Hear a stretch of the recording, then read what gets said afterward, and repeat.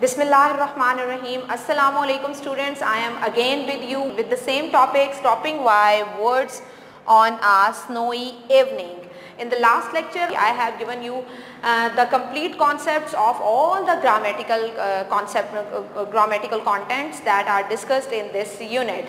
Now in this lecture, I will give you the complete description of each and every stanza of the poem. I will discuss the first stanza, second, third and fourth stanza in front of you, and I will describe a short summary in front of you. But I will give you a complete detailed summary by stanza summary in front of you on the screen, and I will give you the complete poem summary also here in this lecture. And I will give you the complete description of all the important words from this poem over here in this lecture. Okay students, now I am coming towards first stanza of the poem. In the first stanza of the poem, the poet is going to create a situation for the man. He says that when a man is going to be in relation with the nature, sometimes the situations are very worse, and the worst situation creates a conflict inside a man. How this conflict has been created in these lines? In these lines, the conflict is created by two sentences, by asking two questions in this stanza. The speaker is going to stay in the words where there is ice everywhere, and he wants to be over here for a time, for a while, so that the weather will be better and he will go on towards his journey. But here the situation is created, the conflict is created by asking the question, ke, whose words are these? Maybe he is going to, whose words are these? Such type of questions are showing that a conflict has been created inside the mind of the speaker, that how he, and this conflict shows that the next reaction of the person, that how he will survive inside the woods in this intense weather. I have given you the technique of reference and context in the previous lecture, which is regarding the poem Daffodils.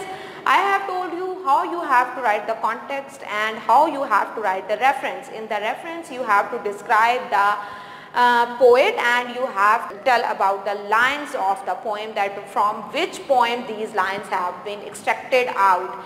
Now I am coming towards the context of the poem. When you are going to write the context of the poem, you have to discuss the situation which is before this stanza in 2 to 3 lines. In next 2 lines you have to tell the complete summary of the poem. Context should not be more than 3 to 4 lines. Now I am coming towards the explanation, and I have given you the explanation of first stanza over here on the screen. You can use this explanation also, and you can change these words by adding your own vocabulary to make it more impressive also. Now I am coming towards the explanation. Stopping by woods on a snowy evening is a seemingly simple tribute to the beauty of nature, but Frost has made it dramatic by suggesting conflicting emotions in the speaker. He wants to stop to watch his woods fill up with snow, yet he seems a bit worried about being seen doing this, especially by being seen by the owner of the woods, whose house is in the village. Why should he be concerned about being seen by the owner or anybody else? This question raised in the first stanza lends a dramatic feeling to the entire poem. What does the speaker have in mind? What does he want? Okay students, now I am coming towards the second stanza of the poem. What the poet is going to say to us in the second stanza. In the second stanza, the speaker is calling his horse. The horse is hungry and the situation is very intense at that time. Now the question arises that what is the purpose of the speaker to go inside such type of woods where the condition is so worse and there is nothing to eat and nothing to survive over here. So in such a condition, some critics say that the speaker wants to die over here. So he has decided to go at such a place where there is nothing to eat, nothing to drink and nothing to survive, so that he can die easily and can lie down over there in the snow.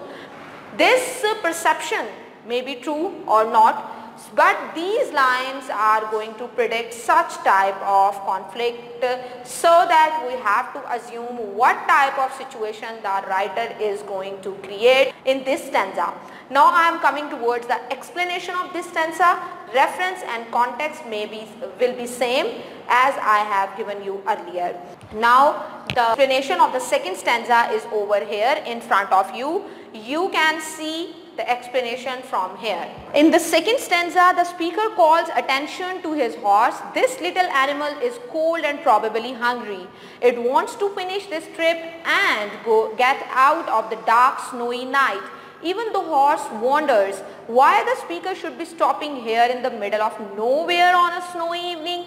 Many critics have suggested that the speaker has a death wish, that he is thinking it would be easy to end all his problems by walking into the woods, so lovely, dark and deep, and lie down in the snow. Freezing to death is supposed to be an easy way of dying. Frost, however, denied that there was any death wish in his poem. Evidently, he was concerned with making it dramatic. Imagine the same poem without the honor, without the little horse shaking its harness bells, and without the words. The words are lovely, dark and deep, which suggests that the mysterious trees seem to be pulling the speaker into them and offering him a pleasant death. Okay, now I am coming towards the third stanza. Yes, students, what the poet is going to say in the third stanza. In the third stanza, the writer has beautifully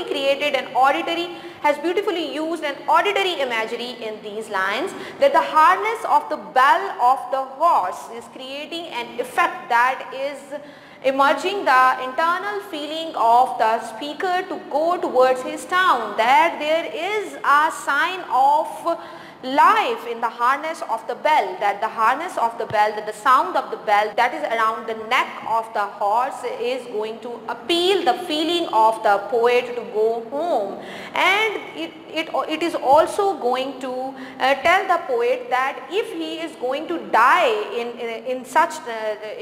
these words, that the horse will do after him. These lines are going to tell us that life is not simple as we are thinking it. Life is not as smooth as we are planning about it. The final plan is from the God and we have to wait for it. So there is another conflict in these lines which is going to compel the reader that he has to go towards the next passage to clear out that conflict. Now I am coming towards the explanation of these lines. The explanation is over here on the screen. In the third stanza, when the horse gives his harness bells a shake, the sound seems to pull the speaker out of his trance-like state. His horse reminds him that they should get going. Evidently, the speaker has been to town on some errand and is on his way back home. If he was indeed thinking of committing suicide, he couldn't leave his patient, faithful little horse standing there in the falling snow. If the horse didn't freeze to death, it might go on to the nearest farmhouse, in which case the people there would be sure that there had been a serious accident and would follow the road back to where the horse and sleigh had been standing. In the last stanza, now I am coming towards the last stanza of the poem. In the last stanza, the poet is going to give us a message through the feelings of the speaker. He is going to realize the feelings, the responsibilities inside the speaker, that escaping from life is not the end of life. He has to face all the challenges that God gives him, that God has created for him, and he has to prove that he is a man, and this solitude and this escape from life, maybe he wants to go, he was over there for suicide, or maybe he was over there for solitude and he wants to enjoy the nature. But in both the conditions, he should know that he has the responsibility of a family who is waiting for him. So here the poet is going to arouse the feeling of being in relation with the world. The escape from life is not the end of the life. We have to face the challenges of life bravely, and we should not try to commit such type of acts which can be harmful and which can be neglected in the lives of others. Now I am coming towards the explanation of this stanza. The explanation of this stanza is over here on the screen. In these lines, the speaker is reminded that he has obligations and responsibilities. As I have told you, he has been far away in his solitary thoughts and now is returning to reality. This is the return from imagination to reality in these lines. Either he cannot just sit there looking at a beautiful scene, or else he cannot commit suicide on the spur of the moment. He has food for his family and probably Christmas presents in the sleep. He regrets having to continue on his journey, but he has a long way to travel in his slow-moving horse-drawn wheel before he gets home. The repetition of the line, "and miles to go before I sleep," seems to suggest that he is also thinking that he has a long life ahead of him, with many problems to deal with before he finally goes to sleep forever. Now I am coming towards the main important words with their grammatical description from the poem. Here the point is to be noted that I have not given you the important words stanza by stanza, because there are not too much words which are important from these lines. So I have combined all the words in a collected form in a single chart over here on the screen. You can take help from these words with their complete grammatical description to meet the requirement of your objective. Okay students, the first word is woods. It's a noun. Its synonym is forest. I saw some flowers in the woods and went to look at them. Queer. It's an adjective. Odd and abnormal are its synonyms. Balanced is its antonym. They wore blue uniform and queer little caps. Harness. It's a noun. Belt or strap is its synonym. You may know the horse by his harness. Sweep, it's a noun. Span or stretch is its synonym. Limitation is its antonym. I dust and sweep, but a stern lady looks after the madam whose care is beyond my responsibilities. Downy, adjective. Fluffy is its synonym and hairless is its antonym. The princess said nothing, but suddenly her short downy lip quivered. Flake, it's a noun. Scale and leaf are its synonyms. Whole is its antonym. Flakes of falling snow were fluttering in that light. Yes students, these are the main and important words from all the stanzas of the poem Stopping by Woods on a Snowy Evening. Now I am coming towards a complete summary of this poem. The summary is over here in front of you on the screen. You can take help from this summary to write out the complete summary, and you can take help from the stanza by stanza explanation to make it more compelling for the examiner. Now I am coming towards the block questions of this poem. The block questions are over here on the screen, and I am going to explain these questions in front of you. The first block question is, what hidden meanings do the following words convey to us? Woods, house, horse, harness, bell, downy, flake. I have given you the complete description of all these words in my previous lecture, where I have explained the visual imagery and auditory imagery, and these words are going to explain such type of feelings over here again.